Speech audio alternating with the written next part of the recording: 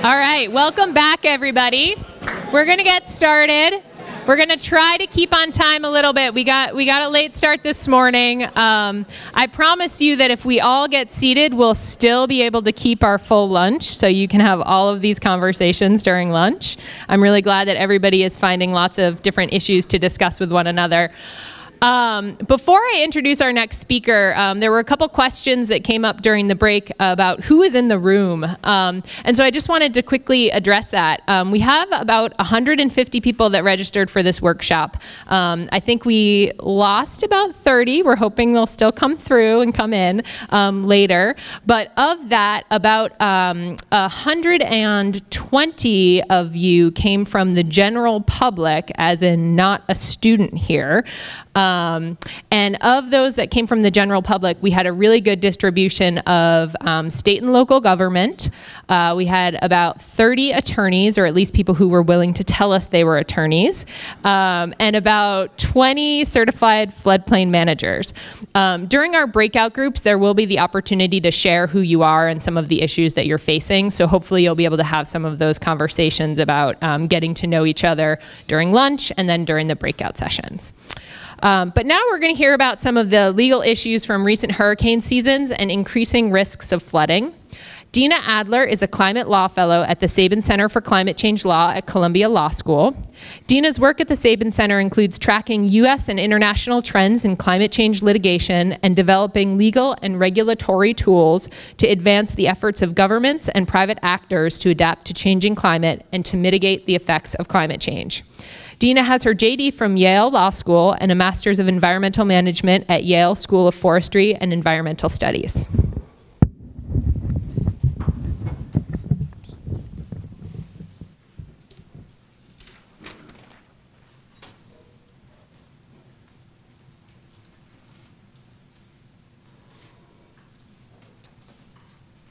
Good morning, everybody. Thank you, Julia, for having me here. As Julia mentioned, I'm Dina Adler. I'm a climate law fellow at the Sabin Center for Climate Change Law at Columbia Law School.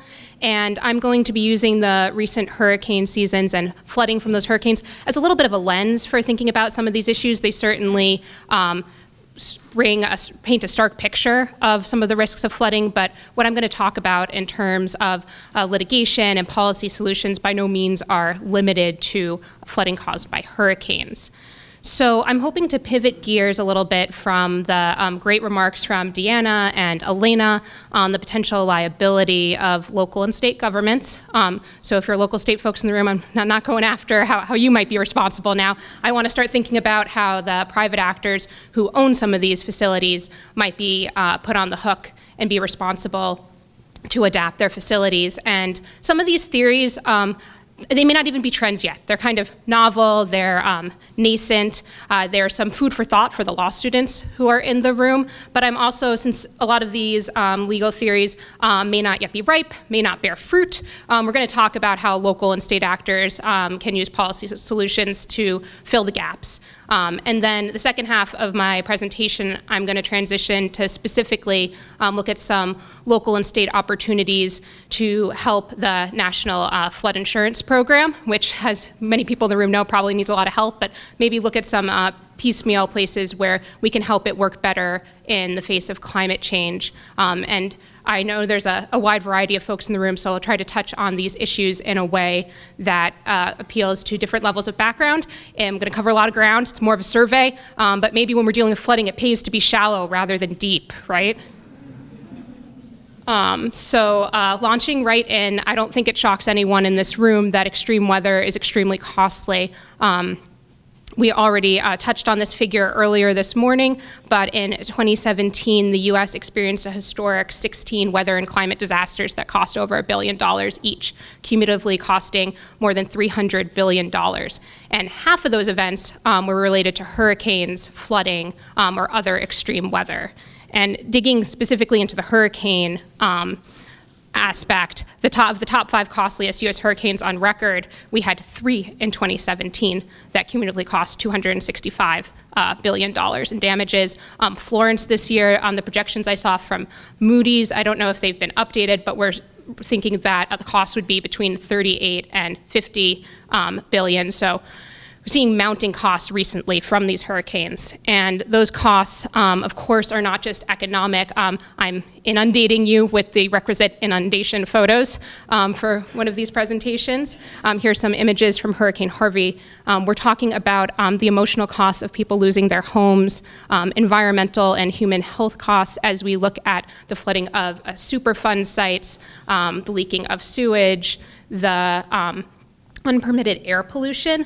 There were, I believe, 8.3 million pounds of unpermitted air pollution reported after Harvey because of the shutdown, the unexpected shutdown, startup, and malfunction of various facilities. And obviously, that area that Hurricane Harvey hit is a real hotbed of those types of facilities, but air pollution is maybe not the first type of pollution we think about when we think of flooding. But in thinking about this wide variety of potential impacts, it helps us think about what the maybe legal hooks might be in order to help make sure that these facilities prepare themselves for flooding.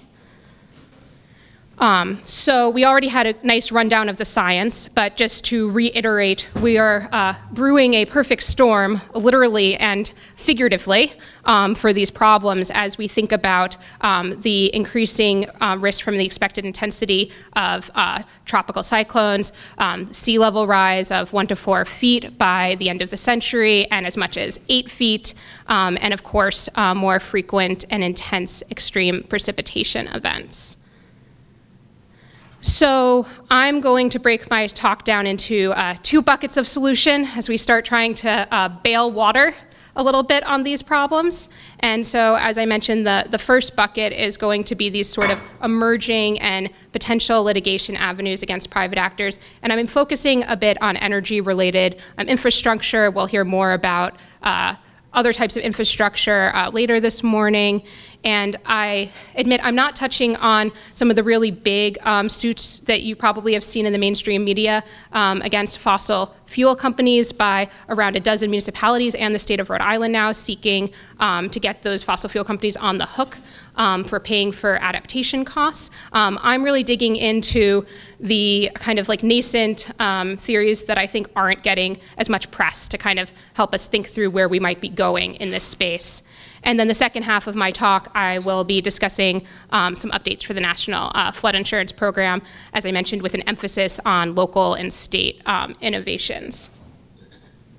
So diving right into bucket 1, I'm going to survey kind of 4 potential issues. I'm going to talk about Hurricane Harvey and some recent negligence and criminal suits against the Arkema chemical plant and the explosions that happened there. Then I'm going to go over to talk about some Conservation Law Foundation litigation that was filed against Exxon and Shell in regards to petroleum products storage and distribution facilities that are attempting to get those facilities to on the hook prior to any kind of large leakage event, more of a failure to adapt before the disaster litigation suit. Then we're going to jump over to the National Environmental Policy Act and how environmental review can potentially create an opportunity for litigation, and then briefly touch on rate-making petitions as an opportunity to get public utility service commissions to force utilities to understand and prepare for climate change impacts. So I'm going to have to keep us moving at a clip.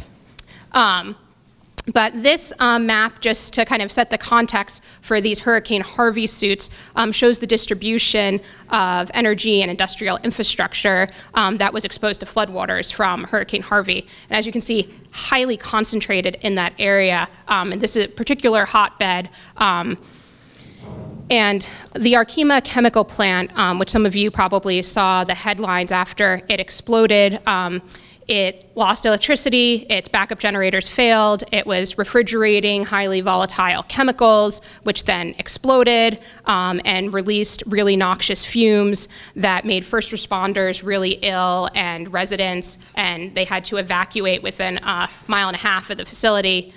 And subsequently, Harris County and the state of Texas sued the plant.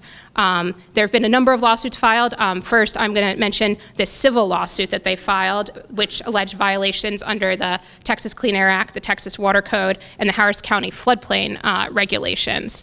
And what's notable about this case is kind of seeing this transition of the state thinking about suing, or not thinking about suing the company for risks they should have known about, not risks that they had previously experienced. So a lot of the preparation for flooding at the facility were based on what had been historically experienced. And so we started, Lena and Deanna started talking a little bit about the questions of what is foreseeable, which is, for the lawyers and law students in the room, a big question in the law, and how that is changing. So I think following this suit could be very interesting for teasing that out.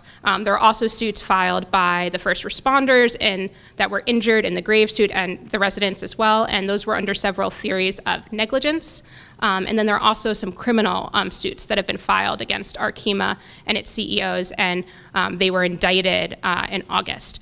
So all of this litigation is still pending, and it's hard to tease out exactly what the results will be now, but it's certainly putting these facilities on notice of how foreseeability is shifting, what's constituted as reckless behavior in light of what knowledge these facilities had is changing.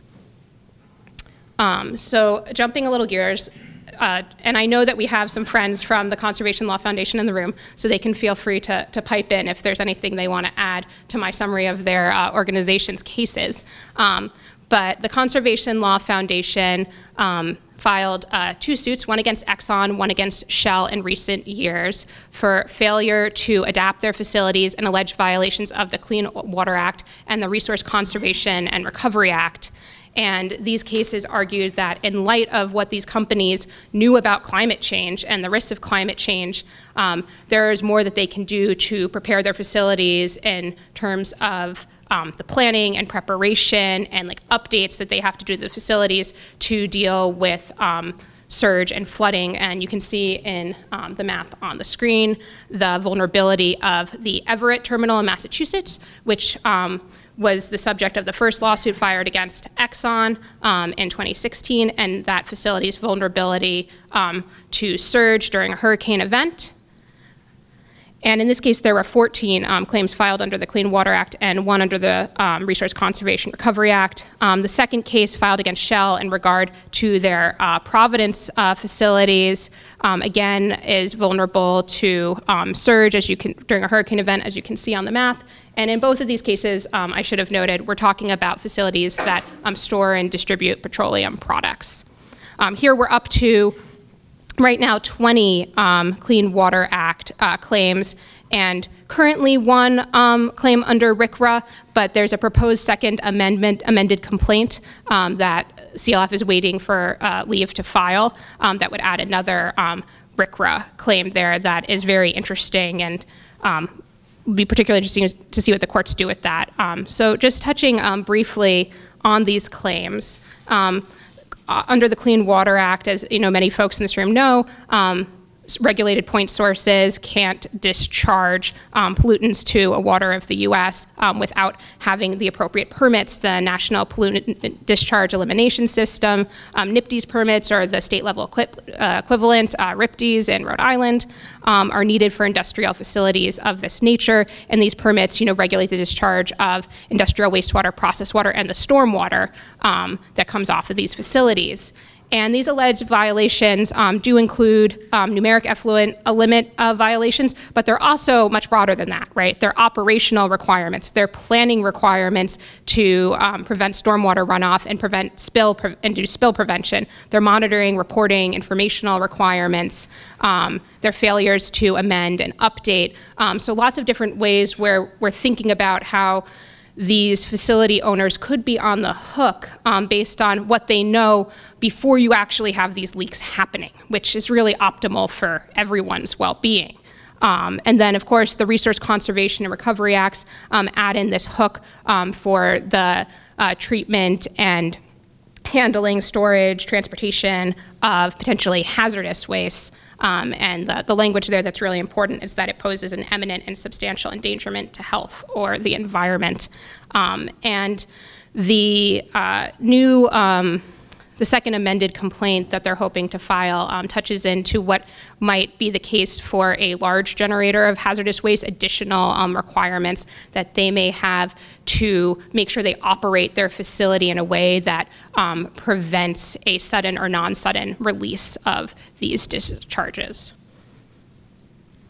So where are we in these cases? In the Exxon case, which was filed first, we heard from the court last September in 2017. The U.S. District Court of Massachusetts made a decision on standing and ruled that Conservation Law Foundation did have standing for present and imminent injuries to its members' aesthetic and recreational interests in the Mystic River.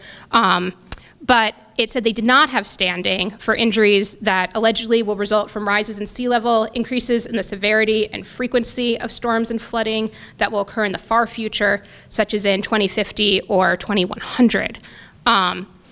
So mixed bag. Why is it particularly interesting or concerning that they've made this, the court's made this split, regardless of what the jurisdictional logic is in terms of preparing for climate change impacts? Well, sorry, I should rewind for a second. The court's logic here that they wouldn't assess these future impacts is that NPDES permits have to be updated at least every 5 years. So you couldn't make a ruling based on what would happen beyond those 5 years because the permits could be updated, and thus you wouldn't have these problems and violations. So the reason, going back, that would be concerning is the idea of permit shields. So under the Clean Water Act, NPDES permit holders are largely shielded from liability for their discharges as long as they're in compliance with their permits. So now we're finding ourselves potentially in a scenario where if these permits and the requirements are not updated to reflect rising risks of climate change, but are just being based on historic flooding events, that you're going to basically provide a shield that lets the owners of these facilities avoid needing to update their planning and conformance with good engineering practices. So that, if this is how the case goes forward, it really highlights the importance of finding a way to update these NPDES permit requirements and the state water quality standards, that when those are updated, they trigger needing to update the NPDES permit requirements in order to make sure that those state water quality goals are met. And I know Elena and the Q&A kind of set us up for this a little bit, talking about the importance of maybe even having reopener clauses to update these permits sooner than when they renew. And really, larger than even the reopener clause issue is the fact that just so many of these permits are administratively renewed without being reconsidered. And I mean, that's probably a limitation of government resources, but this litigation kind of highlights the need to dig in there. So the third thing I'd like to talk about in bucket one is environmental review and the National Environmental Policy Act, which requires federal agencies who are undertaking actions that significantly affect the environment to do a review of those effects on the environment and the adverse consequences, possible alternatives. And the courts have been trying to tease out what exactly that means for consideration of climate change. And in 2016, the Council on Environmental Quality and the Executive Office of the President attempted to try to clarify what these requirements should be with some guidance. And that offered guidance on how we should consider both greenhouse gas emissions that would be emitted in relation to these projects, and also how we should consider the effect of climate change impacts on projects during environmental review. This guidance was withdrawn by the Trump administration in 2017, but the withdrawal made very clear that it did not walk back any existing law on which the guidance was based, and the guidance very much was meant to clarify existing law, not create new law. So we're left with the state of current case law. I'm not going to dig into each of these cases in detail, but I put up these citations so that you can see evidence that there are multiple courts that have already found that considering climate change is definitely a part of environmental review. The question is, what does an adequate consideration of climate change look like? So how could this potentially be interesting for facilities that handle petroleum products and energy infrastructure, fossil fuel related infrastructure? Well, under the Natural Gas Act, the Federal Energy Regulatory Commission is responsible for environmental review of facilities that are related to natural gas, including LNG facilities, which we're seeing a lot of popping up along the coast in recent years. They have released guidance that says that as part of your environmental review, you have to consider flooding and hurricanes and sea level rise due to climate change. So the Sabin Center is engaged in submitting public comments and making sure to drive home that these duties exist. There have been a couple of FERC orders where there have been administrative proceedings raising the question of whether a couple of facilities have adequately considered sea level rise. It's just been more than a footnote, but it's really just touched on these issues very briefly. So far, it's found that consideration of sea level rise has been adequate.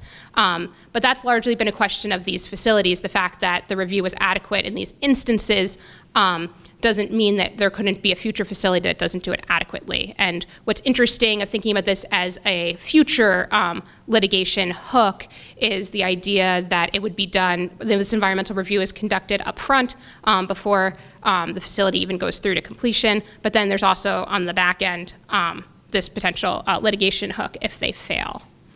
Because after the administrative proceedings, you could appeal it to the courts. Again, flagging state-level opportunities. There are state and municipal environmental review requirements, and that's a place where consideration of climate change can be integrated as well.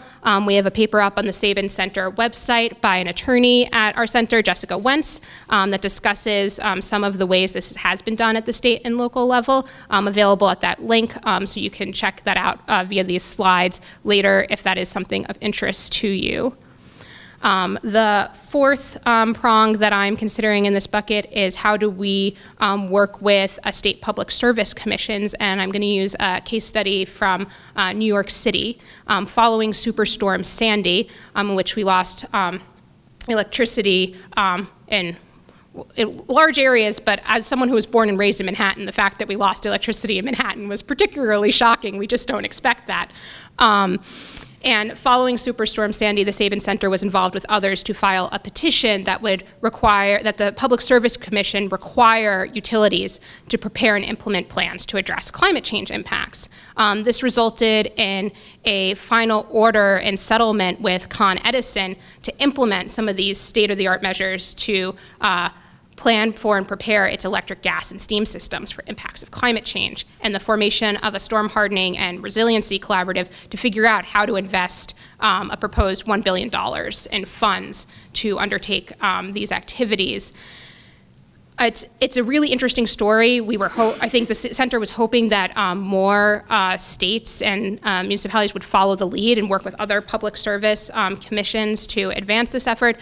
We've also hit some roadblocks. The reporting has been somewhat delayed, but these reports are coming out started coming out chapter by chapter this year, and we sit in on these stakeholder meetings, and we're making sure that the chapters keep coming out, and that as they come out, the actual recommendations will be implemented into action on the ground, and we will file subsequent rate-making petitions as needed to make sure that that happens. Shifting gears a little bit to a second bucket of solutions, so kind of wrapping up, how do we use litigation to kind of prod liability for private actors, and how do we avoid getting some of that nasty chemicals that are being dumped into the air and water from being dumped in the first place. Now thinking about another angle on the risks of flooding and the risks to homeowners, and thinking about how to update the national, or fill gaps in the national flood insurance program. So the Sabin Center has been working with the Natural Resources Defense Council over the past year on a couple of proposals, a discounts for buyouts proposal, the adoption of more robust substantial damage and improvement standards, and the promotion of state-level flood risk disclosure laws. So I'll jump into each of those in a little more detail, but just first a quick overview of the National Flood Insurance Program, or NFIP, because I know that there's folks with a variety of backgrounds in the room. The NFIP was established by the National Flood Insurance Act of 1968, amended and modified by subsequent acts of Congress, and it provides federally backed flood insurance protection for homeowners and renters in communities that have entered the program. And to enter the program, communities have to adopt regulations that ensure smarter development within the floodplains. So these include building and zoning code requirements, and the adoption of flood insurance rate maps, which show the level of flood hazard across an area, including special flood hazard areas, which are these areas in the 100-year floodplain, which we've already talked about having a 1% chance of flooding in a given year. And noting these special flood hazard areas is especially meaningful to make sure that we're this is where a lot of the regulations kick in. Even though there are plenty of homes that are at risk that are outside of this floodplain, as we've mentioned, it's not as extensive as it would really need to be in order to make sure folks are protected.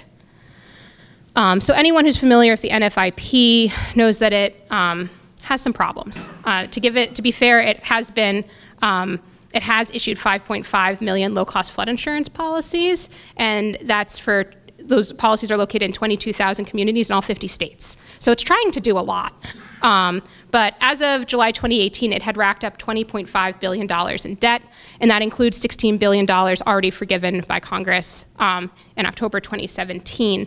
And as you can see from the bar chart on the screen, the font might be a little small there, a lot of this debt is associated with hurricanes and other extreme flooding events. So we see this big uptick in the debt, a majority of the debt after 2005, when we had hurricanes Katrina, Rita, and Wilma. And then we see another jump after 2012, after Superstorm Sandy, and then a smaller jump after 2016 with Louisiana flooding and Hurricane Matthew.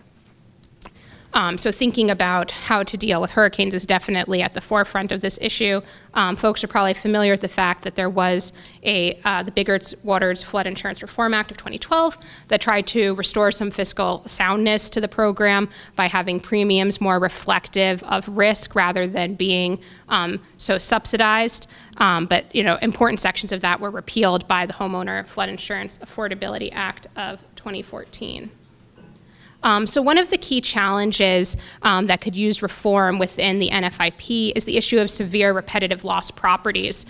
So these are homes that are caught in the cycle of flood, build, repeat.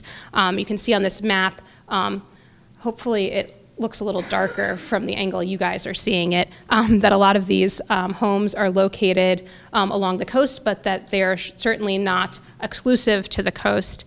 And these homes, the rebuilding of them, not only is that emotionally traumatic to keep having to rebuild your home, but it's eating up a lot of taxpayer dollars that maybe could be spent in other ways to help reduce the risks these homeowners face. The NFIP has paid $5.5 billion to repair and rebuild 30,000 of these severe repetitive loss properties between 1978 and 2015. And though these properties are only 0.5% of those insured through the program, they represent 9.6% of all damages paid out.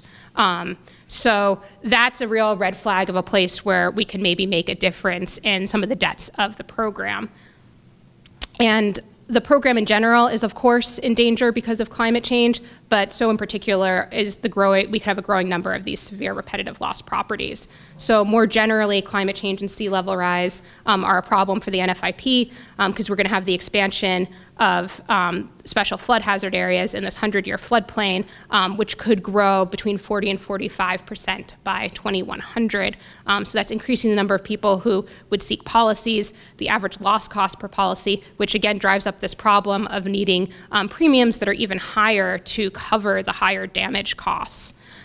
And then additionally, if this issue of severe repetitive loss properties, the NRDC has an issue brief that's also linked to on the slide that an additional 3 feet of sea level rise by 2100 could result in an additional 820,000 of these severe repetitive loss properties, and 6 feet of sea level rise would result in 2.57 million more. of these severe repetitive loss properties. So dealing with these properties would be probably more than a drop in the bucket of handling FEMA's and the NFIP's problems, even if it's not a save-all solution. So the first proposal that I'm going to discuss is this discounts for buyouts proposal. So the idea here would be to offer qualifying homeowners a guarantee of a future buyout as a benefit of their flood insurance coverage. Keyword being future. As FEMA currently does buyouts, you offer it after the home has been damaged by a flood event. And the idea to get folks to take this deal would be you could reduce the flood insurance premium as an incentive for them, and it would be a voluntary program funded by FEMA, administered by states, who would be responsible for overseeing the actual purchase of the home and the demolition after a disaster struck. And this is not meant to replace the current buyout program by FEMA, but it's meant to supplement it, and it fills some key gaps, right? It discourages the long lag time that usually occurs after a buyout. Usually someone's home is damaged, and that's when the clock starts ticking to try to create this buyout transaction. It can take years, and meanwhile this person has nowhere to live. They have high bills to either repair the home or go somewhere else, and they don't have the money to go somewhere else to take the buyout. They can't wait for that process. So getting everything in place ahead of the disaster could help expedite that transition. It also lets the homeowner remain in place until after a flood occurs. You're not trying to relocate people before you have to. And it's going to avoid sinking these taxpayer dollars into this flood, rebuild, repeat cycle. Obviously, it wouldn't be economic to offer this sort of a program to all homes. It would be most beneficial to offer this policy to homeowners that have properties valued at less than $250,000. NRDC's crunched some numbers and found that those homes have a much higher probability of having this having the damages exceed the actual, and the repairs for these damages exceed the actual cost of the structure.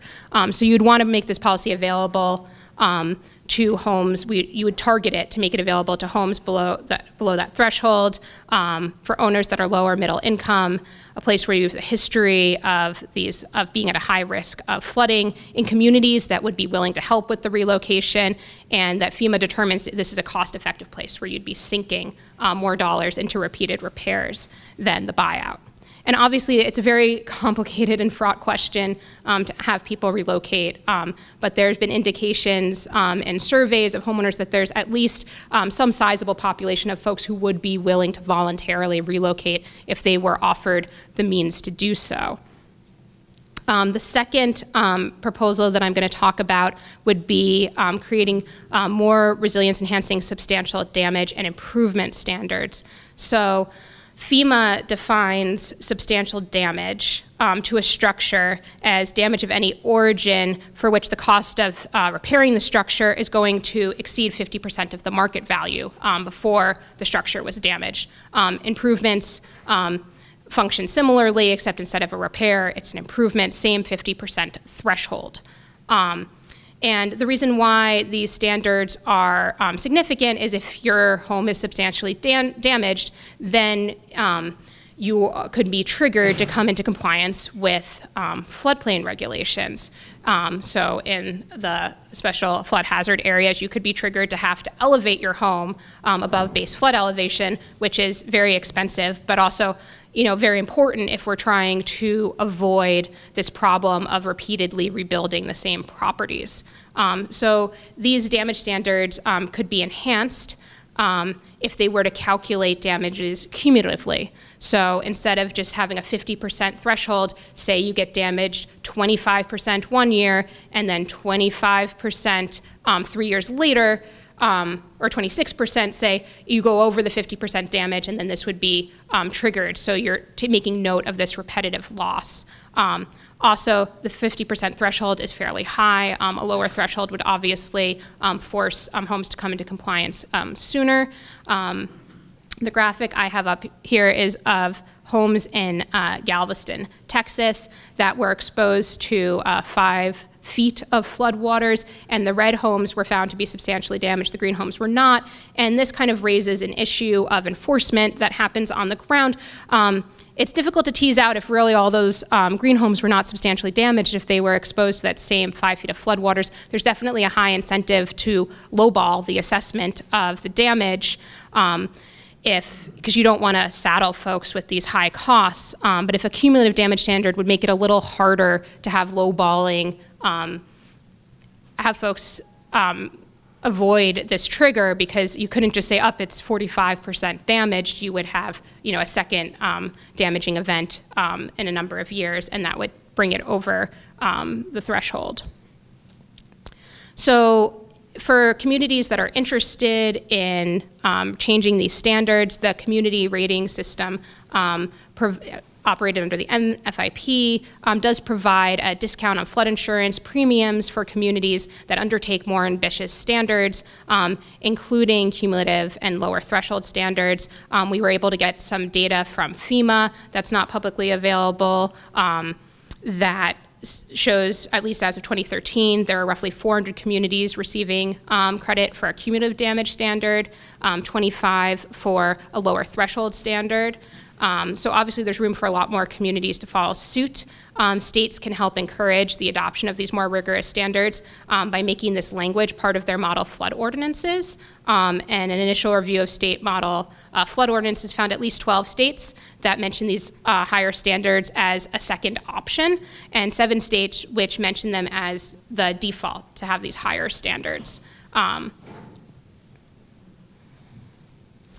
This is some language which I'm not going to take the time to get into in detail right now, but just kind of showing how you might set up a 40% market value threshold, and then might also add language in there for the model flood ordinance of saying, perhaps during a 10-year period, you would look at flood events that, having at least 2 flood events that equal or exceed 20% of the market value in damages.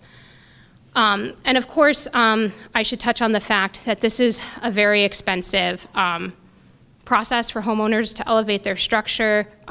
There is, of course, the benefit of these reduced premiums for communities that enter the program, as well as ICC, increased cost of compliance funding of up to $30,000 to help folks. It's still potentially not enough. In a forthcoming paper, we talk a little bit about opportunities to use parametric insurance, insurance triggered based on the nature of an event, and also catastrophe bonds by municipalities to maybe start financing some of these changes. But there's definitely financing issues and equity issues that need to be addressed if we're adopting these higher standards to make sure they're done fairly. And the last solution I'm going to very briefly touch on would be increasing the prevalence of state flood risk disclosure laws. So laws that when you sell your home, you have to disclose the flood risk to the buyer, which I was surprised to find out, you might be surprised to find out, is not something that you necessarily have to do in most states. So there's an interactive map up on NRDC's website that shows some of the data we collected. In regards to this, there are 21 states that lack statutory or regulatory requirements of any nature, from what we could tell, to disclose a property's history of flood damages or its location in the floodplain. 29 states at least required at a minimum that sellers disclose that the property is located in a designated floodplain before the point of sale, but only 10 states had additional requirements to disclose whether there'd been any flood damages to structures on the property, which, you have home buyers making this really one of the most important financial decisions of their lives. And if you don't have the information out there, they can't make decisions to reduce their risk. So that information and transparency could be highly beneficial. Also, one thing that states could do in this space is to work on filling loopholes. In New York, you basically just can pay $500, and then you don't have to meet the disclosure requirements in New York. There seems kind of fitting, right? There are also loopholes in many states in regard to foreclosures. So that's another way to kind of get out of disclosing. And I think that's probably about as much time as I left myself to speak. I think we might have a few minutes for questions. Two questions. Awesome. But I'm around if people want to talk to me separately later. Thank you.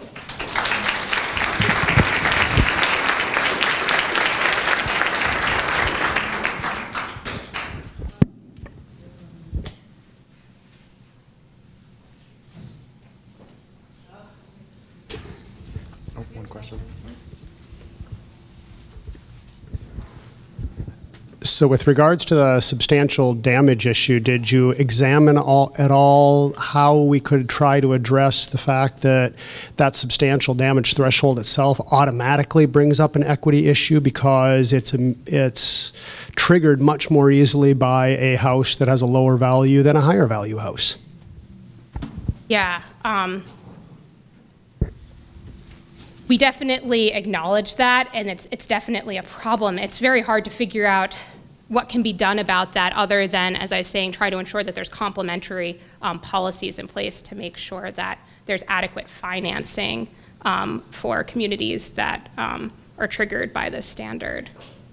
I don't know if you're looking for a more detailed response, but anything you can give is appreciated.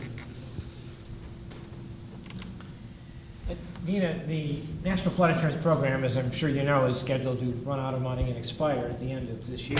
Mm-hmm. So it needs reauthorization, it needs funding.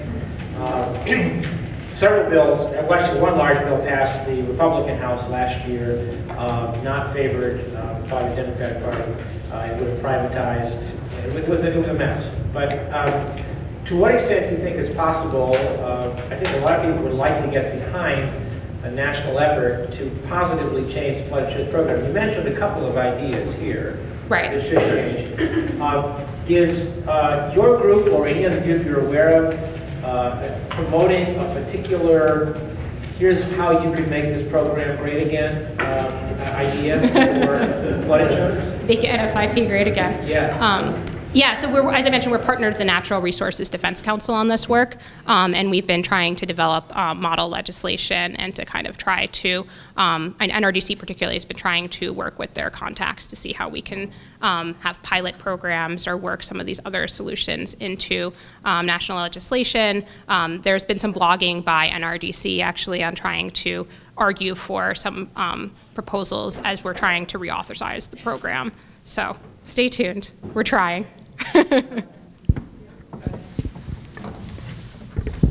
Just a quick note to add to that, Dennis, if you want some really good existing policy recommendations for NFIP, the Association for State Floodplain Managers has a really good website where they have detailed policy recommendations on NFIP and their suggestions for what should be included in NFIP reform. Okay, thank you.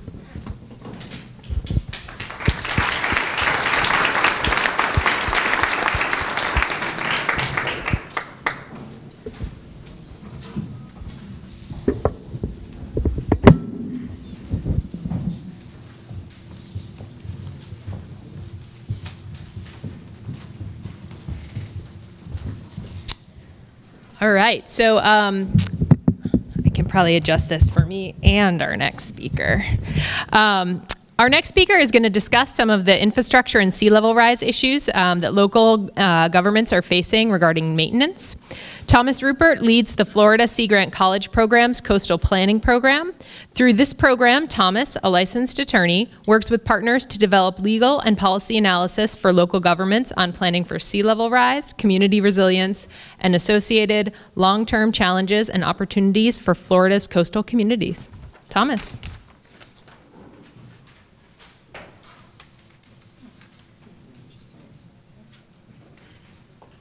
Thank you so very much, Julia. A great pleasure to be here, and I just really want to say thank you to Roger Williams School of Law and to the Rhode Island Sea Grant Program for putting on such a wonderful program today. And I saw a quick exodus there. I hope that's not because of me, so we'll find out.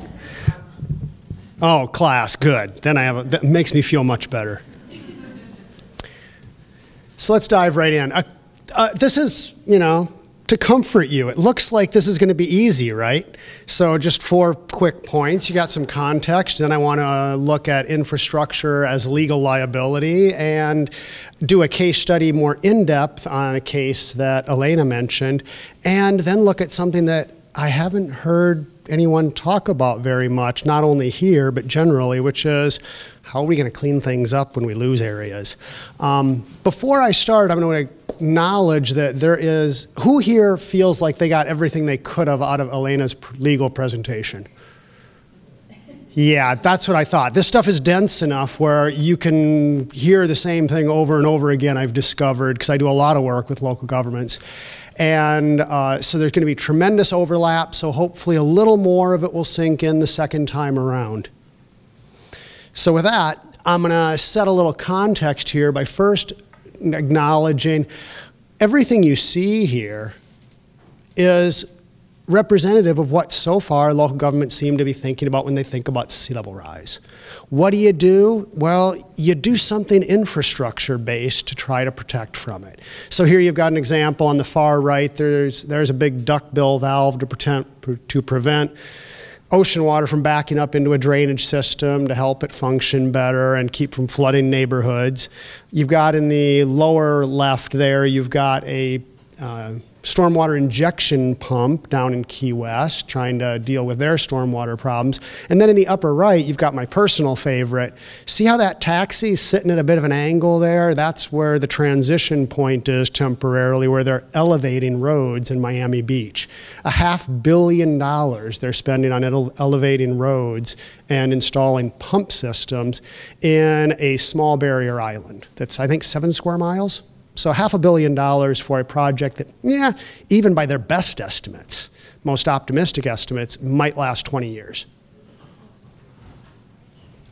So that leads me to what I simply start these I used to start with the science and go over, sea level rise and history and the projections.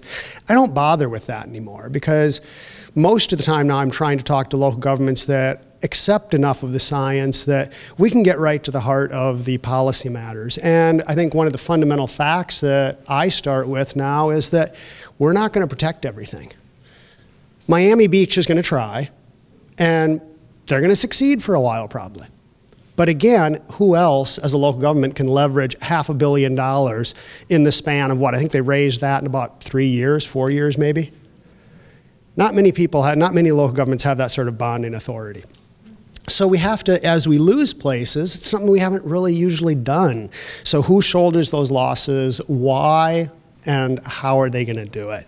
And of course, local governments are right in the middle of all of this challenge, and they've got conflicting interests. On the one hand, they clearly want to protect the health and safety of their constituents and try to avoid some risk. On the other hand, we can see that they also like to grow their tax base and grow. They want to avoid legal liability, and of course, there are lots of complications always with politics at the local level. If that weren't complicated enough, as was noted, you've got these 12 little words in the Fifth Amendment to the U.S. Constitution, the protections of private property, and how this is interpreted has a great impact on what local governments do and are willing to do or not do. So there is some context for us. With that as context, let's jump into a first type of infrastructure I wanted to look at is drainage. So a colleague and I started asking the question, if you're a local government and you own a drainage system, and that drainage system either isn't working as well as it used to because of the increase in sea level rise, or it's actually literally allowing flooding because it's become the conduit by which the ocean backs up into neighborhoods, what is your potential liability as a local government for flooding damages that result? And when we started this, one of the interesting things that we discovered, and that I think most people don't realize, is, at least in Florida, there's no obligation on the part of local government to provide drainage. And I would bet that's probably true in most of the states here in New England as well. There's not an outright obligation to do that. But of course, since no good deed goes unpunished, Once you have started to provide drainage, you now have that legal liability that Elena mentioned, that you now have to do reasonable maintenance on that to make sure that nobody suffers harm from your lack of maintenance.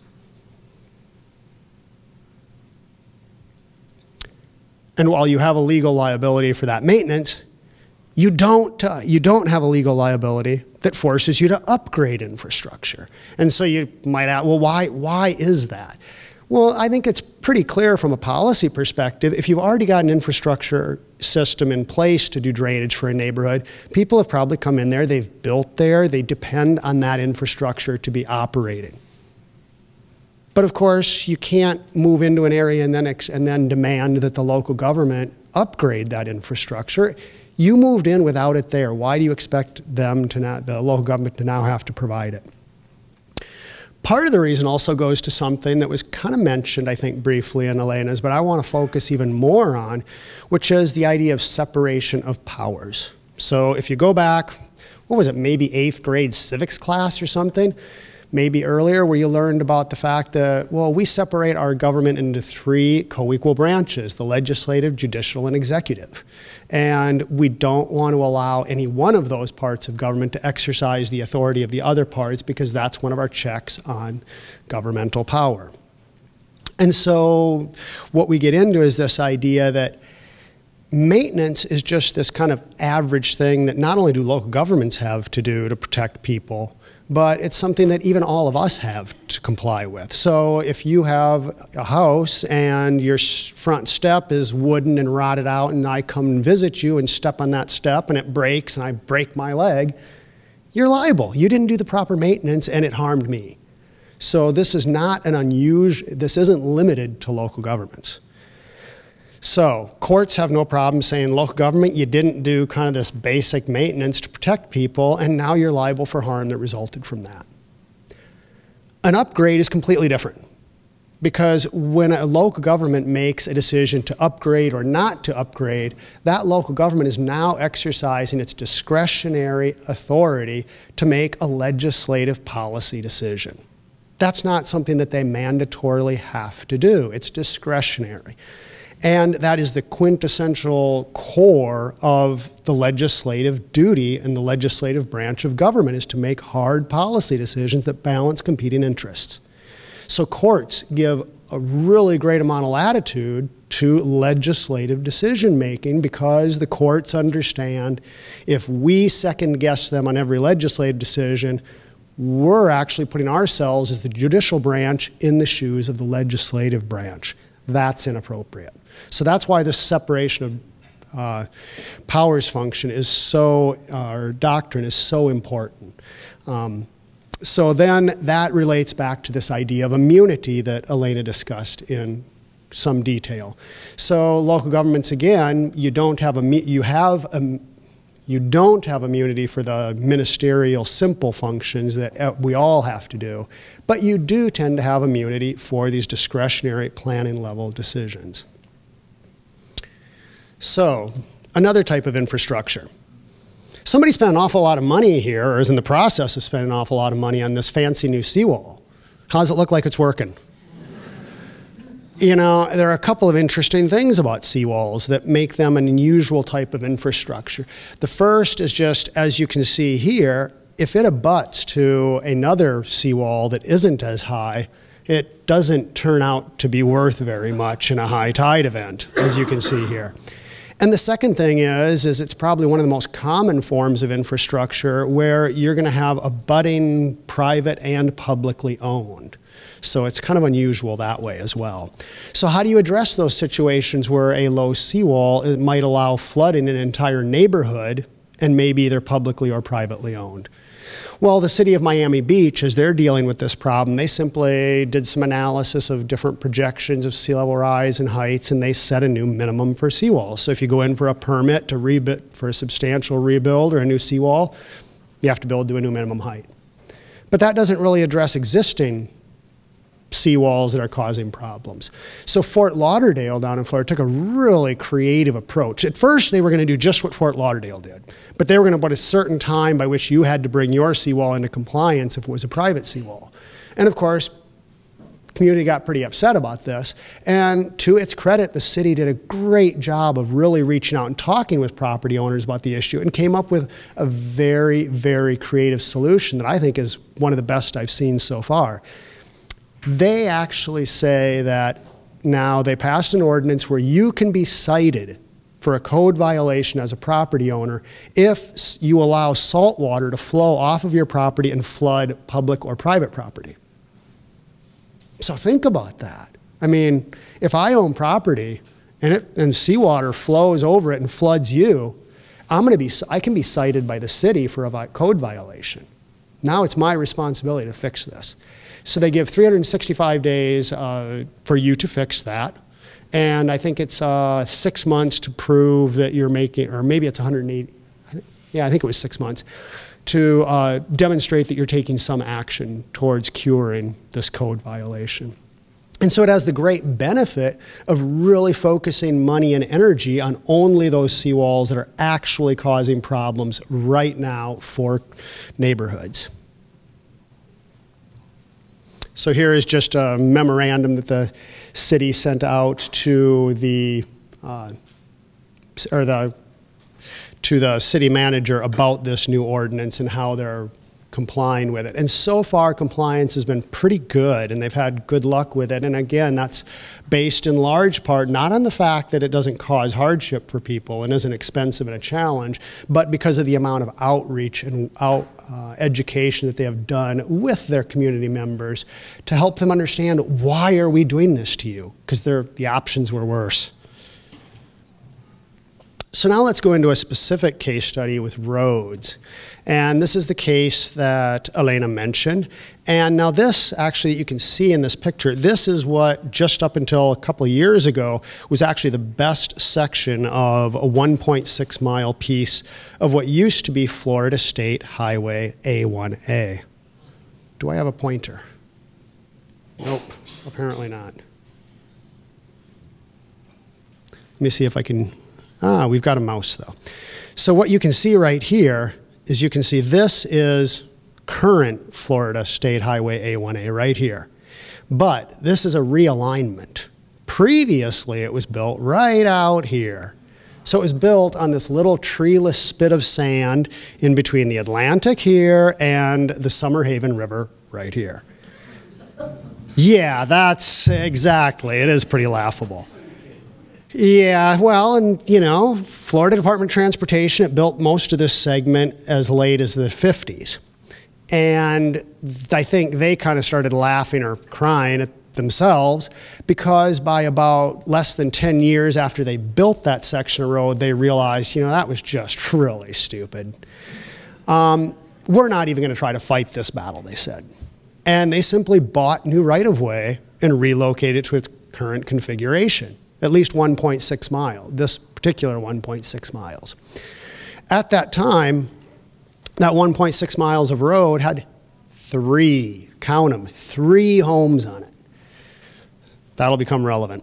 But before we go any further, let's just take a look at a couple pictures. So this was 2007. Now, if you look I didn't want to do that yet. If you look carefully, you can see what's happening right there, there, and there.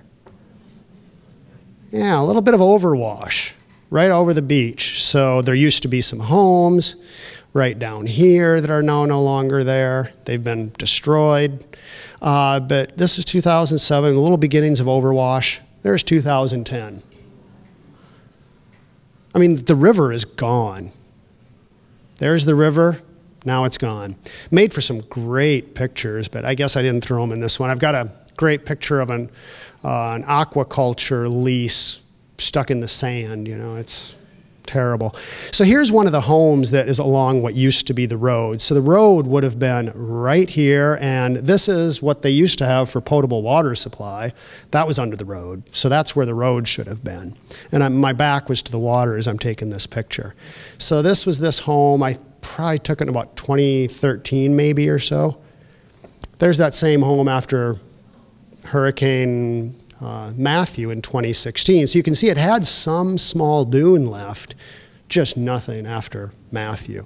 Oh, and well, then we had Matthew in 2017, so 2 years in a row it got nailed. And here you can see it's just frequent overwash, completely over that part of this little spit of sand.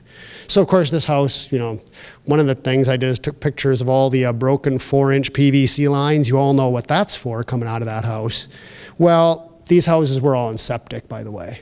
Did I mention that, septic? Let's see, we're about how far above water level in pure sand?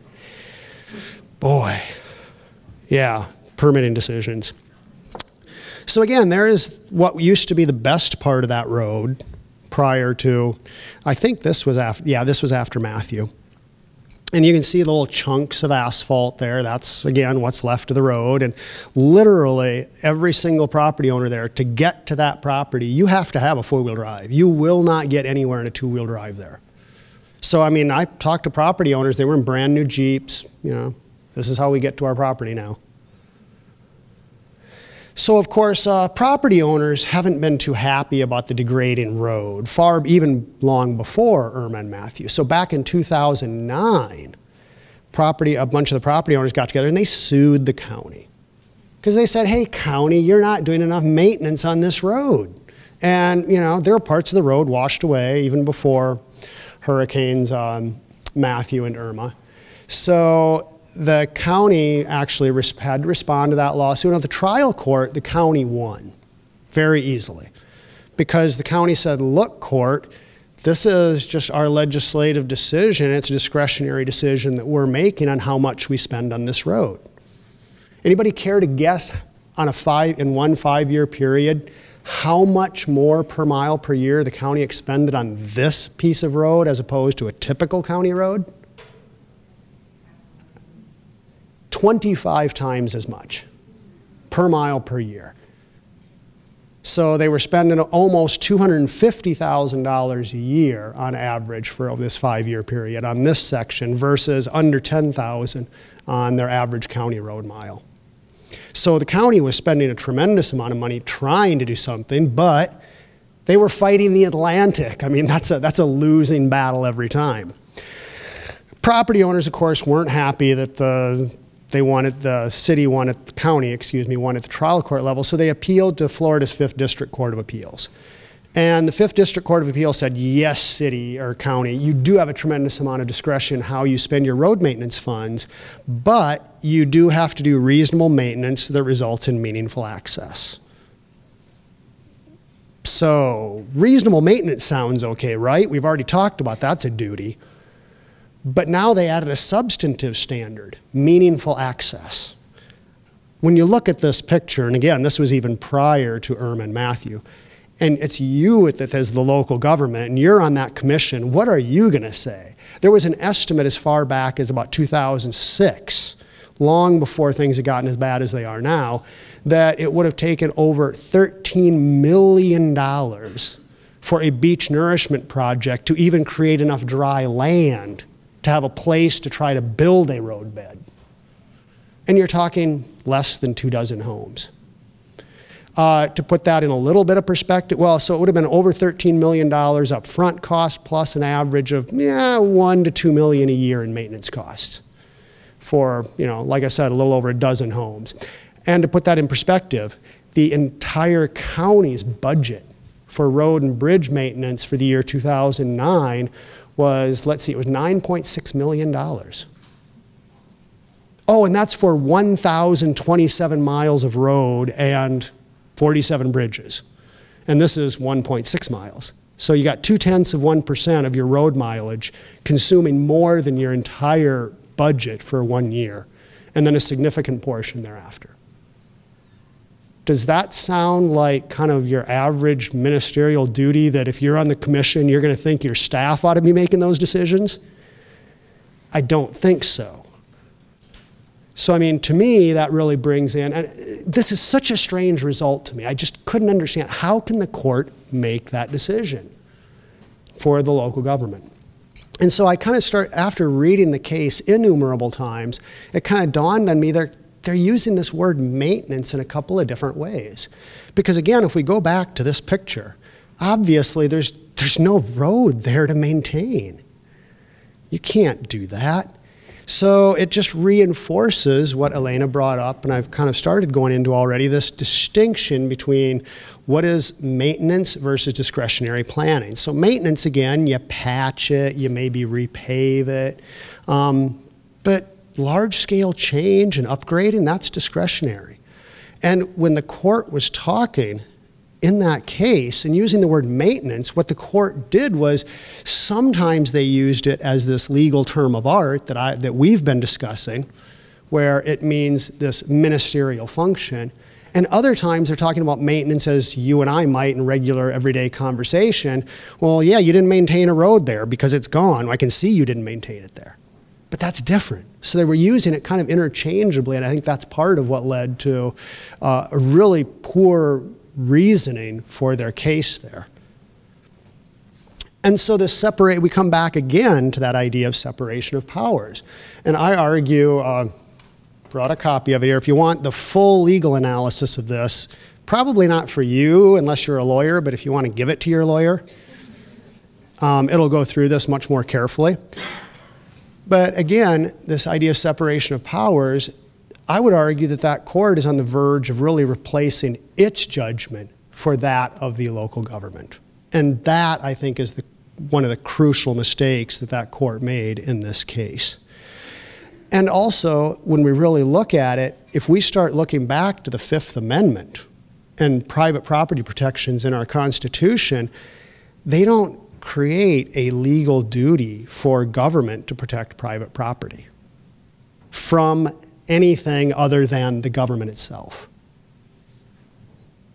And I would argue that what these property owners effectively managed to do in this case is they took that shield provided by the Fifth Amendment against arbitrary government action, and they reforged that shield into a sword that they're now using against the local government. And it brings me back to, I think, your comment earlier, sir, about equity issues. One of the things I discuss in the full article about this is the real equity implications of a case like this.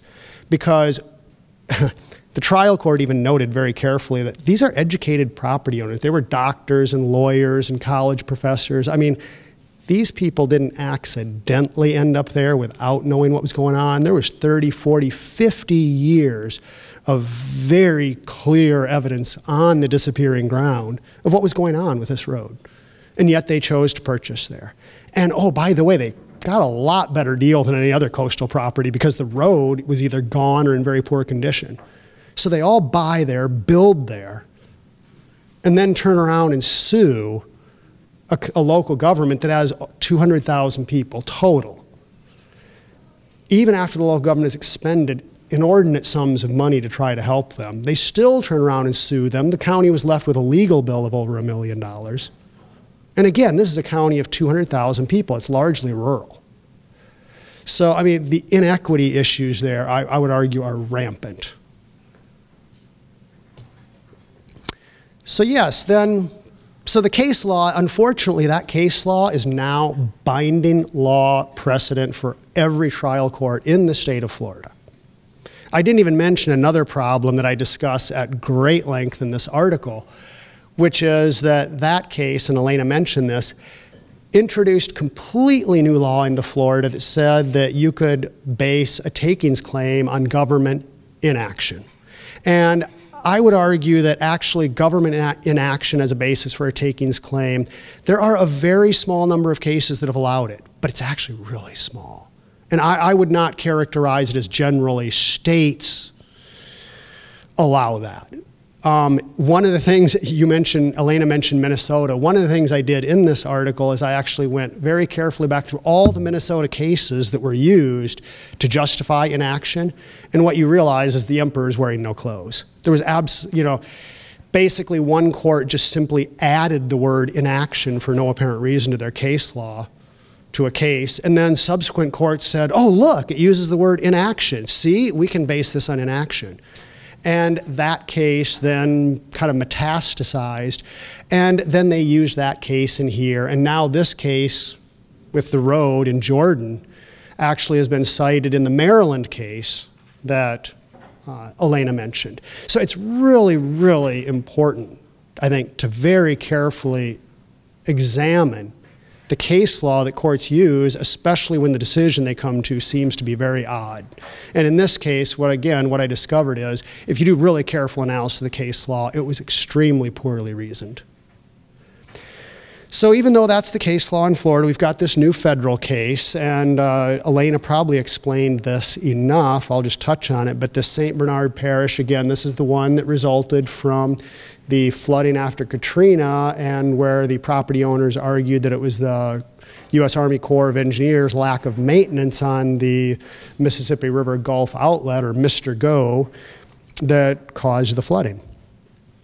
So what was interesting is that since the complaint really focused on this harm from maintenance, this court said, well, wait a minute, if you're talking maintenance, that's not a takings claim. Typically, if you're talking maintenance, that's standard of care, that is a tort or negligence claim, not a takings claim. And so they simply said, you know, two things. One, file it in tort, which of course they already had but had lost. That's why they tried to reframe it as a takings claim. So that ended the case. But they also made very, very clear in that case, I think as Elena pointed out, that inaction is not a basis for arguing that the government is taking your property. Government only takes your property when they take it. Take is not a passive thing. It's an active thing. And they argue that you need government action to cause a taking. Okay, so lots and lots of problems, right? So what do you do about it? Road design. Well, let's start with what the Florida Keys is doing, because of course now there is a canary in the coal mine if you've ever seen one. They call the road in an, they say it's, what do they say, the world's longest extension cord and garden hose, because basically all their electricity and services come from the mainland. And you've got a county that's over 100 miles long, and sometimes, you know, as narrow as the road that goes out there. So what the Florida Keys is trying to do is they're trying to assess, well, what can we provide for a level of service on our roads? And so far what they've done is they adopted kind of an interim measure based on an early pilot study, and they have said, well, anytime we're going to do work on a road, we're going to try to determine what's the useful lifespan of the work that we're trying to do now. So let's say they're doing a repaving, estimating maybe 20 year lifespan for this repaving project on the road. So they're going to look out 20 years on the climate, on the sea level rise projections they're using. And based on that sea level elevation that they expect within 20 years down the road, they're going to set a level of service standard where they want to elevate the road to the point where they estimate no more than 7 days of flooding per year at the end of the lifespan of that road. Initially, the county was saying, well, we want 0 days of flooding. And of course, the numbers very quickly indicated you're crazy because of the cost of that. And I don't have the cost breakdowns incorporated here, but if you'd like that, I can get you the report that has it.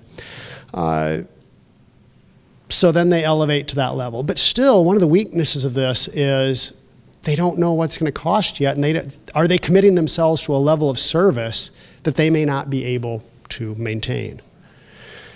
So based on an ordinance passed by the local government in that road case that I discussed, I took an ordinance they had developed in response to that case and modified it some and created this Florida Sea Grant Model Roads Ordinance. And rather than looking at level of service based upon how many flooding days the road might be expected to experience, I actually looked at a financial threshold.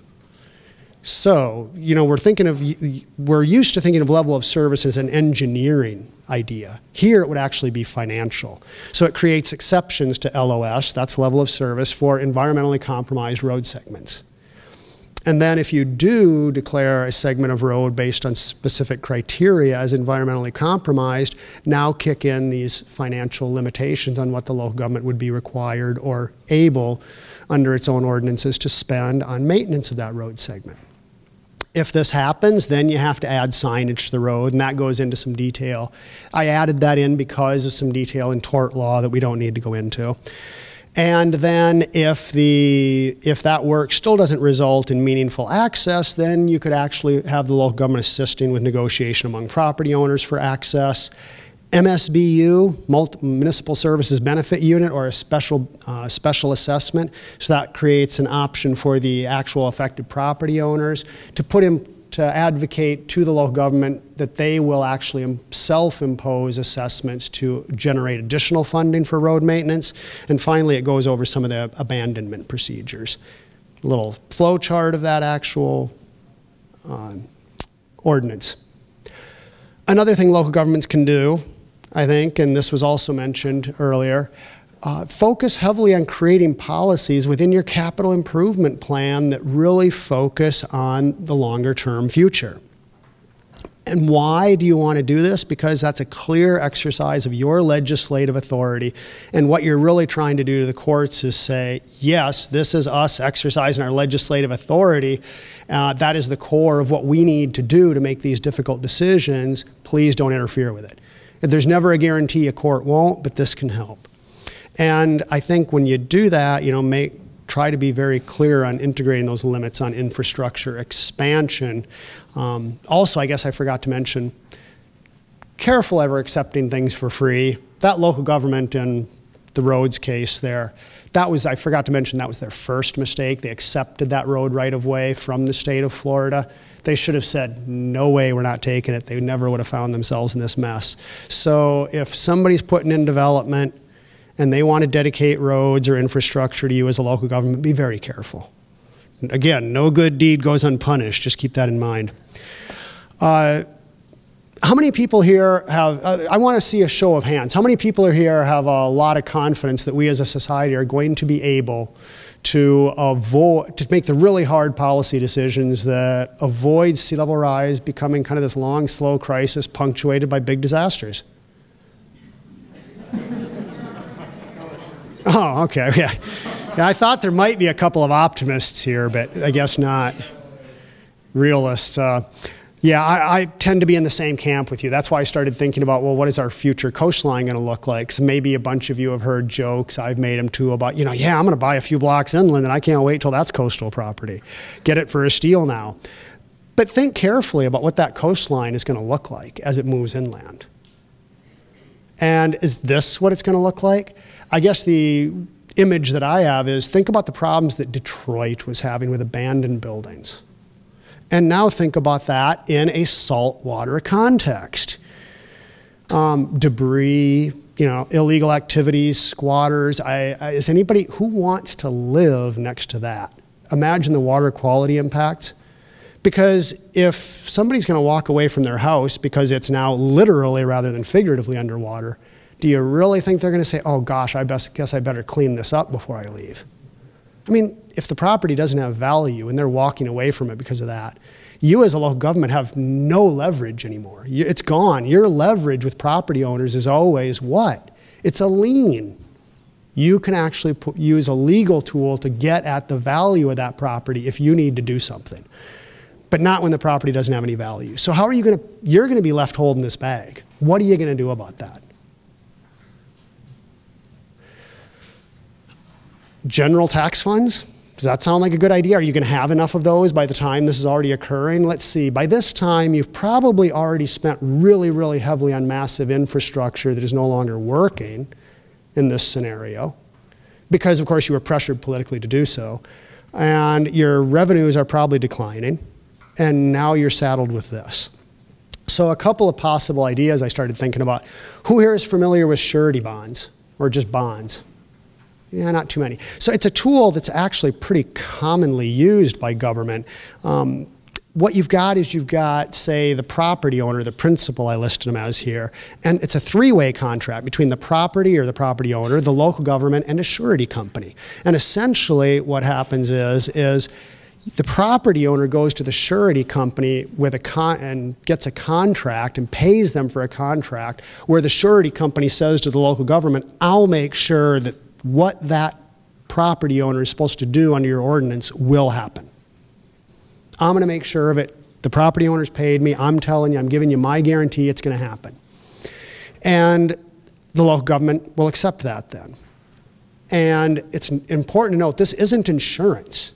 If the surety company needs to go back and clean up that property because that property owner walked away, the surety company's still going to want to sue that property owner and get their money for everything they expended to do the cleanup. It's not insurance, it's just a guarantee that something's going to happen that you have to pay for.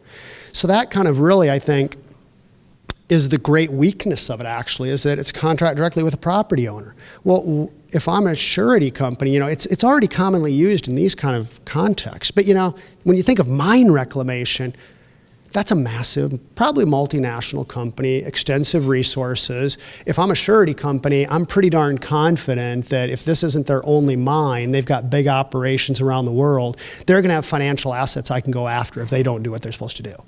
That's my guarantee that I'm going to be able to sue them and get my money. But if you're a individual property owner who owns a house on the beach that's not worth anything, how do I know that you're going to have the assets to pay me back?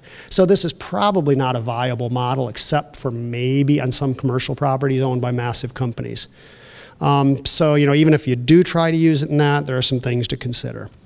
I think a more interesting concept, and now this I will tell you, I don't know that this is ready for prime time. I haven't really done sufficient legal analysis on this yet, but the idea being, assess those properties ahead of time. I mean, the analogy is a special assessment. And what you do is you estimate what is the cleanup cost to me as the local government for this property when it's abandoned. And then you amortize that out over a certain number of years. And then you start assessing the property for that so that you've created a fund that you now have access to pay for that, specifically for that property cleanup. Yeah, there's administrative cost to that, and it would be complex, but I think it's one of the few options that I've been able to think of for creating a revenue stream dedicated specifically to this need for cleanup. One of the big questions that needs to be addressed from a legal perspective is, if special benefits assessment is the model for this, how are you going to characterize the special benefit to that property of prospectively assessing it for its ultimate demise and destruction? That's going to take some creative lawyering, I think. And then there's a further question is, if you're in a home rule state where you have broad plenary authority to administer government, do you even need to call it a special assessment, or can you simply do this under your home rule authority? So maybe you don't even need to argue a special benefit there. I think I'm getting low on time here, so I want to just jump ahead a little bit. This, I think, is important because it's been touched on, but I want to hit it again. Ultimately, you need to engage very, very deeply and intimately with your community. I don't care how many legal solutions we give you, or that you develop, or that anybody develops. They're going to be costly and they're going to be difficult decisions. And there's never going to be political will without people understanding, like in Fort Lauderdale, why are you doing this to me? And I just can't emphasize that point enough. And of course, some obvious points there that you can go over as well. I want to just touch before we stop on notice. And this was mentioned in the flood insurance context, but I would argue that we should be talking about it much, much more broadly. So notice, or providing property purchasers with advance notice of some of the risks and hazards that they can anticipate in, say, purchasing a coastal property, I think is absolutely critical, because coming from Florida, you see the people, they're coming from Ohio or Iowa or goodness knows where, they don't have a real great idea about coastal dynamics. They see a property, they see the beach, this is their retirement dream, and like, there are all these other houses on the beach, it must be fine, right? And they're not used to moving property boundaries. If you had cornfields in Ohio, they didn't usually move around on you very often. So you get people that just don't understand this, and making sure that they do can actually potentially have some legal implications. And I'm not going to go into depth on this because some of you may not be attorneys and it would just bore you and maybe confuse you, but there is this potential for that to have implications in a court's analysis of whether or not a government regulation is a taking of private property through inverse condemnation, as Elena discussed. So I kind of naively thought since there's no potential takings claim associated with providing notice to potential property purchasers, I naively thought when I started this job several years ago, that'd be a great place to start, because you can do this and nobody's going to successfully sue you for doing it. And that's true. That is absolutely true. I will stand by that one. But I had no idea the politics. So here's an actual marker. That is on the embankment of US I-10 in Bay St. Louis, Mississippi. And that's just a commemorative marker. Right above here, right there, if you can just make it out, is actually kind of a wavy line. That's the high water line from Hurricane Katrina. This, again, is the overpass over I-10, so you can see the water came up to the bottom of the overpass. And this is over 3 miles from the nearest body of water. So pretty amazing. And the Federal Department of Transportation put that marker there after Katrina. What do you think Bay St. Louis officials thought about that marker? There was a great interview, radio interview I have a recording of, where the mayor at the time said, look, this is some of the most valuable vacant land along the entire I-10 corridor in the state of Mississippi. And you're devaluing it with that marker there. And they argued so vehemently with Federal Department of Transportation over this that this was the result. Yeah, unbelievable. I took that picture just a couple years later. So notice, we know how to do it, and we can do it well, but we don't. And that is entirely a political, not a legal question. So I'm a strong supporter of work towards making that politically viable. I live in a state where most of the state is run by, wait for it if you don't know already, developers and real estate agents. I mean, that's what Florida is all about. It's about development. So it's really hard there. Maybe some of you in states that are less controlled by those interests will have better luck. Here are some of the references to a few of the resources that will give much more detailed information than I could go through today. Maybe a little humor if you can find this still funny. You know, I don't know about that little piggy, but with that, I'll end and say thank you very much for your time. And hopefully we have a little bit of time for questions.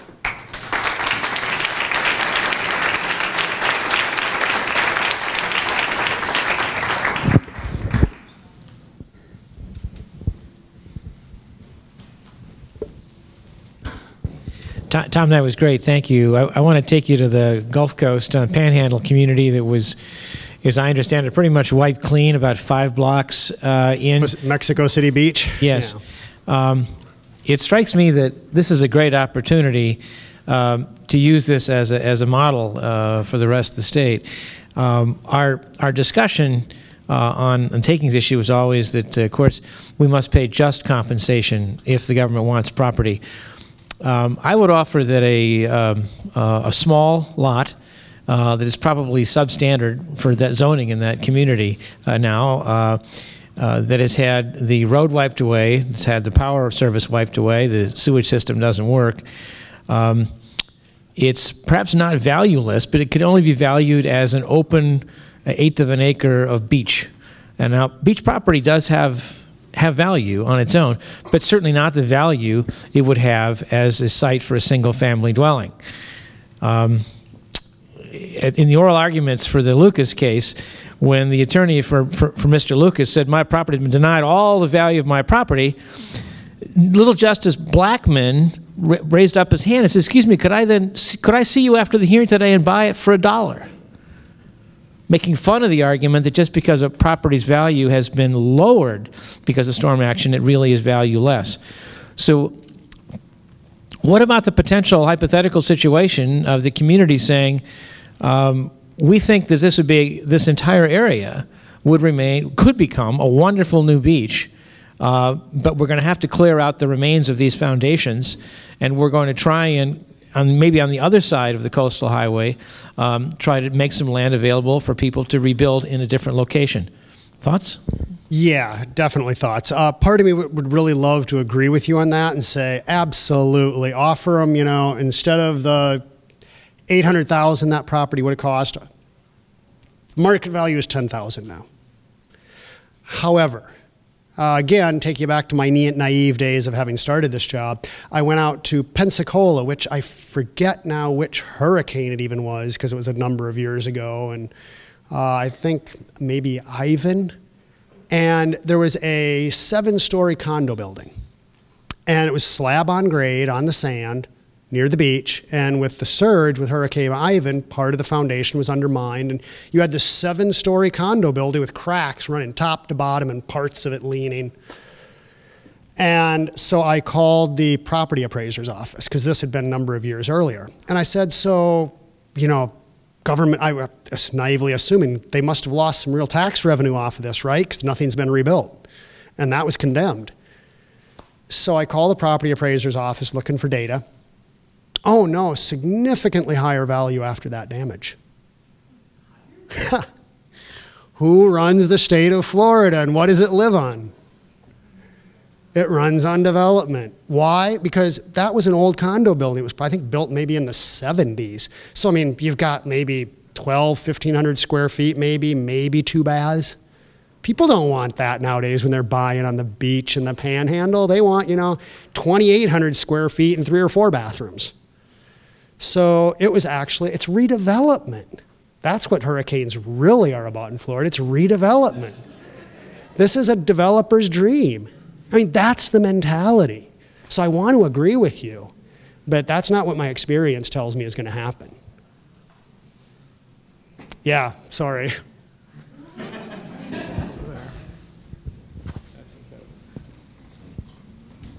I'm here to cheer you up. How am I doing?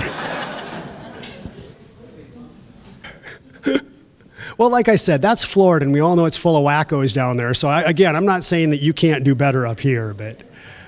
I have a question about the road ordinance solution, and that is, have you thought about how utilities, or particularly private utilities, would play into the abandonment of roads?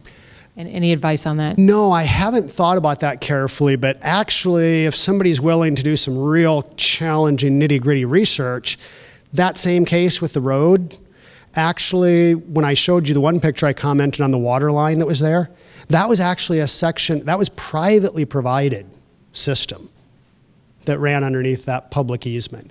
So I don't know the background story of what actually happened when that system was compromised to the point where the private provider decided they weren't going to try to fix it. I don't know anything personally about what would be any potential legal issues involved there. So unfortunately, no, I haven't considered that, and I can't help you on that point.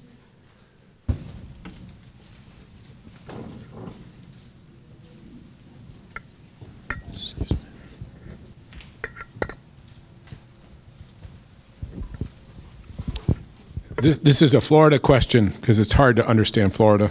If you could, I'd worry. I have a colleague at Brown, and she's been looking at attitudes about value of coastal property and how people, even though all of this is coming, they continue to value the property, and the appreciation's still there.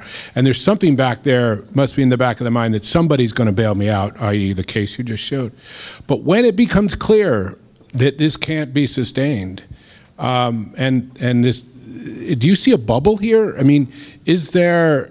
I mean, this could be the bubble of all bubbles, and there are people who study bubbles and would suggest we may be looking at that. And then, what is the politics of all that? Florida will be the front line. So, just a question whether there's this dread in the system when this all comes crashing home. Maybe 10 years from now, when the curve turns up and the rise starts to really accelerate.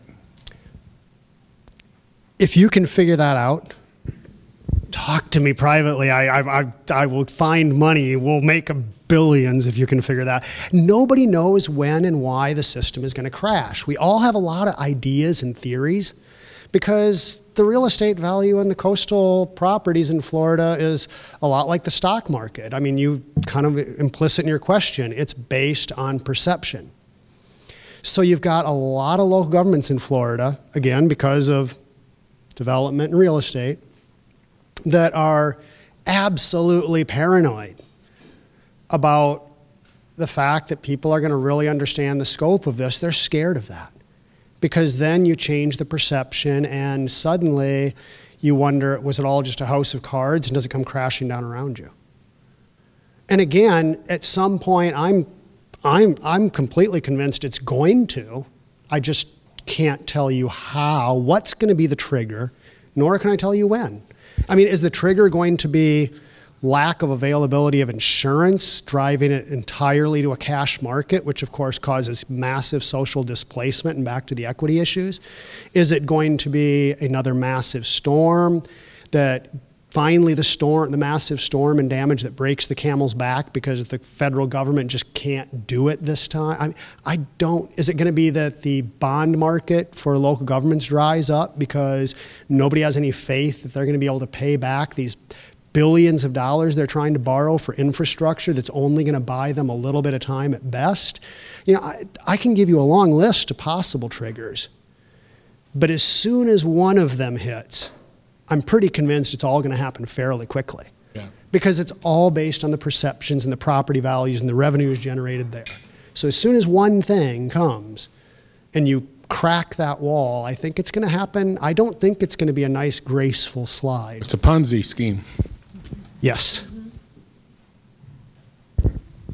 So I know you mentioned Fort Lauderdale and just in general these cash-strapped local governments. I know I saw a news article recently about an organization talking to Fort Lauderdale, and they're considering suing like fossil fuel companies. And I know there's a number of different lawsuits, different types all around the country now around that. Do you see that as a viable, part of a solution to just help like local governments have some money to deal with some of these issues? I'm actually not the best person to ask that, I think, here today. I think I would probably actually defer some of my colleagues this morning and encourage you to ask them that privately. Usually when I do these kind of presentations in Florida, I've got a great friend and colleague that I do it with, and she focuses very much on that, and she'd probably enjoy your question, but I just don't feel that I think there are others here that will provide better insights than I will. One more question, if there's one more.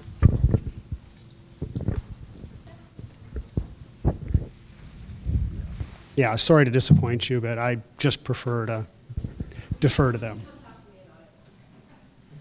You brought up the municipal bond markets, and I was wondering if you or maybe somebody had looked at the ratings for bonds in coastal communities and whether they reflect the risks that you described. I have not personally done any research to quantify this. I haven't even really done it qualitatively, but I can tell you two little things. First, how many years now? Probably about 3 years ago, I'm guessing, maybe more. It was Moody's that sent a letter to a number of local governments in,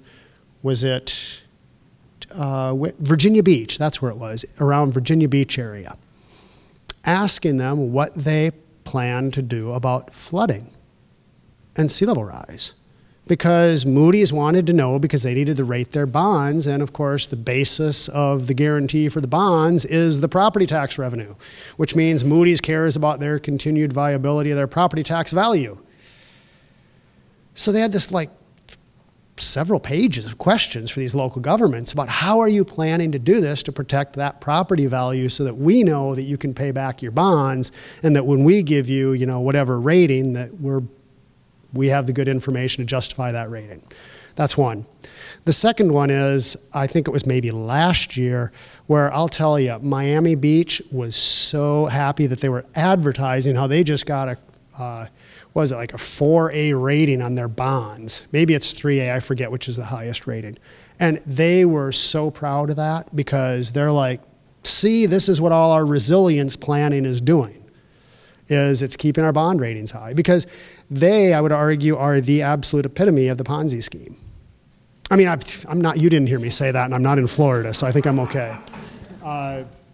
There's a recording. No, I mean, their whole strategy is we have a lot of property value to protect. Pretty clear. How do we protect it? Well, we spend a lot of money. And how do we generate that money? Well, let's just keep increasing the density of development, the property value, the tax base, so that we can afford to spend more and more and more money. That's the idea. I mean, it's pretty clear. I don't think I'm making that up. I think anybody that looks at it will see that. And, you know, how long is that viable? Again, I don't know. And I'm not even, and I guess I should caveat, I'm not even saying that's the worst thing they could be doing. Because maybe that's what they should do. I don't know. Maybe that's what people there really want. I would argue that the biggest challenge to that is that if there's something that we should have learned from floodplain management all these years and we haven't, it's that whenever you start to depend upon structural protection, what you ultimately do in the long term, I would argue, is you increase the amount of actual vulnerability in the long term. And all those projections, or all these statistics that have been given today about the value of climate disasters and natural disasters, if you go back to some IPCC research, I think all that needs to be caveated. I'm not saying the natural disasters aren't becoming more powerful or frequent, but in those statistics, the IPCC a few years back actually said, look, most of that increase isn't due to the changing climate yet. It's just due to the fact that we're doing more and more more and more development in these hazardous places. So even if we had the exact same amount of natural disasters happening, we're going to see a huge increase in the cost of them. So, and I don't want that to be left out when we focus on climate change and sea level rise. Because if there's something that drives me crazy, we love to talk in Florida about how we build, but it is the sacred cow that you do not talk about where we build. Thank you, Thomas.